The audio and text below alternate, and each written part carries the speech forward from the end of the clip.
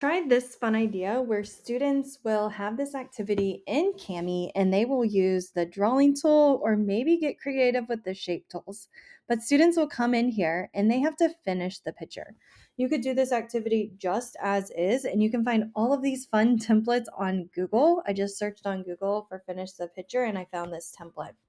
You could also connect it. I love this idea that I saw on Instagram by How on History, where they were talking about how about if you connect this with history, where students actually have to come in and on their finish the pictures, they have to explain their ideas on history topics. So finish the picture with history topics. Finish the picture maybe with the Civil War, or finish the picture with math, where you're kind of teaching students maybe some type of geometry.